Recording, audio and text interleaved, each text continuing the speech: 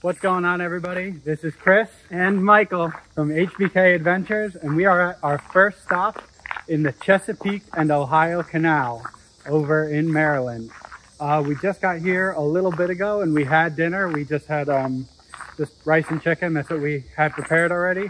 And now we're walking over by the canal. It's pretty small. It's just a nice little walk right now. Tomorrow we'll look up a little bit more what the actual walk is that we'll do, so we know exactly where to go tomorrow. But for now, it's just kind of a relaxing night. We're just kind of walking around. That's kind of cool. Over there, that house. Or that, whatever, maybe it's a coal mine or something. And so tonight, the big thing is going to be finding a place to sleep for the first night. So that'll be exciting, and I'll let you guys know how it turns out. So we got it all set up. This is the first night. In the van, we have a blow-up mattress, so we blew up the mattress, which was a little bit difficult. We might have to switch to a sleeping pad in the future just because it was a little bit hard to set up the blow-up bed, but we'll see how that turns out.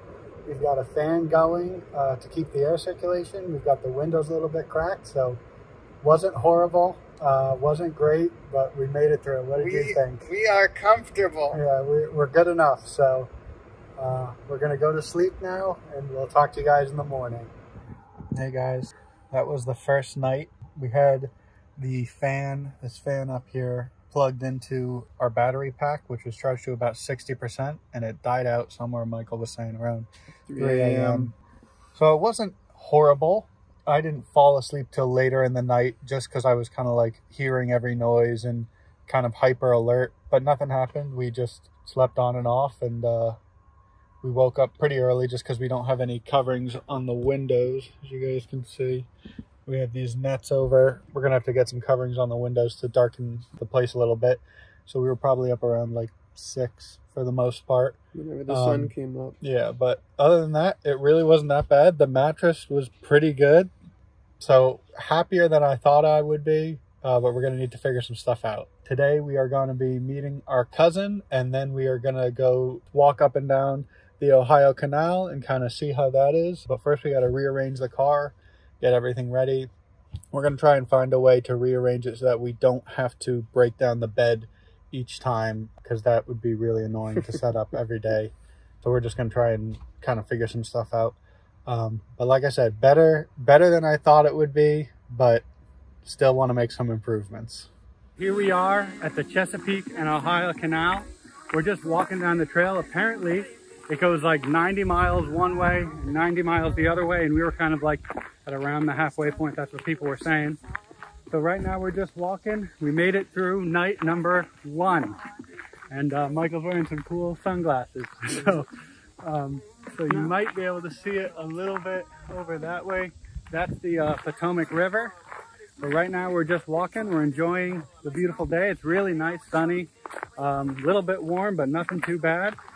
We're going to do this walk. For those of you who follow me on my other channel, Computer Guy Chris, you guys know that I'm getting my master's right now in computer science. And so later today, I will have to sign up for my classes for this next semester that I'll be taking while we are going on this trip. So that happens at 11:30. I'll sign up for those classes, hoping to get into the 2 ones that I want to get into, and I'll talk about those on my other channel. So if that interests you, computer science or data science or just anything to do with technology, follow me at Computer Guy Chris on YouTube. You can subscribe to that channel. But for now, we're just going to keep walking down this trail and enjoying the beautiful weather and praising God for it.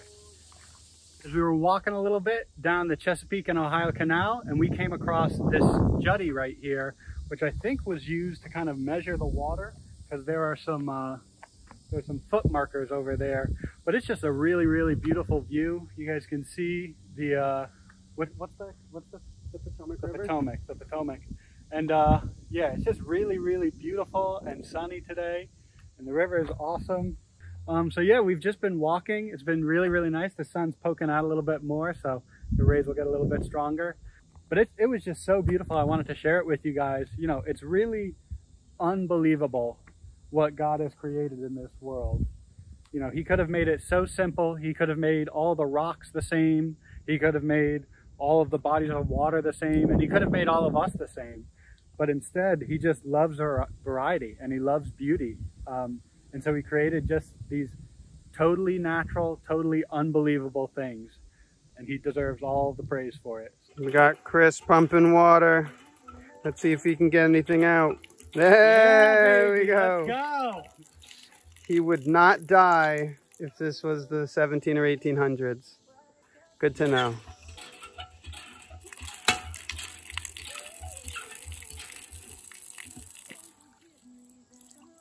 How's it taste? A little bit metally, but pretty good. Like, it's nice and cool. So that was the Chesapeake and Ohio Canal. We walked down, what do you think, 3 miles? 3 or 4 miles. Yeah, 3 or 4 miles. We saw some cool stuff. We had, there was that water pump that I thought was super cool. And I really liked that little spoke going out into the Potomac. That was really, really cool. But overall, it's more of a walk or a bike than a hike. But it was a great first stop. And then we came here, there's a little picnic area, and we had some lunch. We had the rest of our food that we had stored from leaving, so now we'll have to probably cook tonight. And then we did a Bible study, and we read Mark 3. For anybody who doesn't know, Mark is one of the gospel books. There's Matthew, Mark, Luke, and John.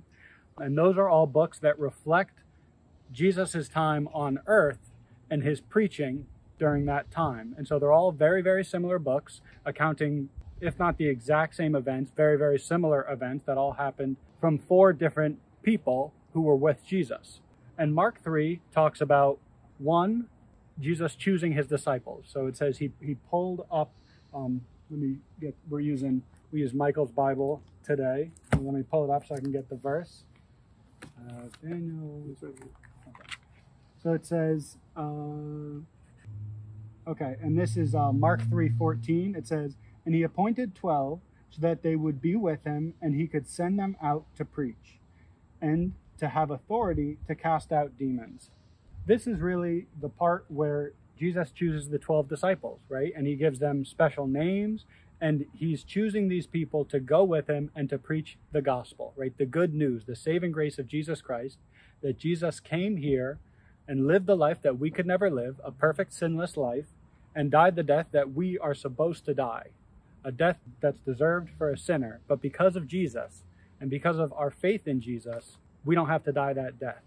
And then the second thing that I found in Mark 3 was the Pharisees come up to Jesus and they ask why he's working on the Sabbath and why he's casting out demons, and they blame him for being under Satan. And Jesus says, how can Satan cast out Satan? And he says, how can a house that's divided against itself stand? Proving that Jesus is from the kingdom of light. Jesus is the ruler of the kingdom of light. Do you have any thoughts on Mark 3, Michael? Yeah, it's just really interesting comparing the Old Testament to these books. I've been reading a lot more of the Old Testament. This is one of the first times really reading through Mark, and it's just interesting to see the differences that Jesus brings. A lot of the Old Testament is God talking to the people, and this is a lot more of the people talking to God and seeing what his response is the perfect response. And really just Jesus shaking up the old system and creating a new one. Yeah, and that's part of what we read in Mark 2, right? Mark 2 talks about, it says, how can you put new wine into old wineskins? And that parable is saying, how can you take my new gospel and try to fit it into your old sinful ways? You can't. You need to be born again. You need a new heart. And for anybody who's watching these videos and who isn't born again, Jesus wants to have a relationship with you that is better than any relationship you could ever have. Jesus saved me just a little bit ago, and my life has been, it hasn't been perfect. I've still run into struggles, but I have joy and peace and a Savior that's part of my life.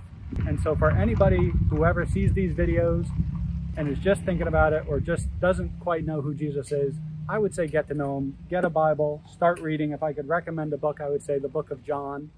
Because it is the most amazing thing you can do with your life, to get to know Jesus and to glorify God. So again, Chesapeake Canal, really great. More of a walk than a hike, but if you're around the area, I think it's totally worth checking out. If you're really into biking, it's definitely worth checking out. You got anything else to say, Michael? There's also a few signs, like you saw with the historical water signs. pump. There's some historical details that really just add to the whole experience, and the river is really just nice to have next to the whole path the whole time. So, and I think you can also kayak it too, because we saw some people kayaking. So this is it. Our next stop, we're going to go see the Flight 93 Memorial, and then we are going to drive up to Ohio, and that'll be our next video. All right, guys, we are here at the Flight 93 National Historical Park. It was about an hour-and-a-half drive from the Chesapeake and Ohio Canal. And the National Historical Park is really, really nice. If you're in the area, I would 100% recommend it.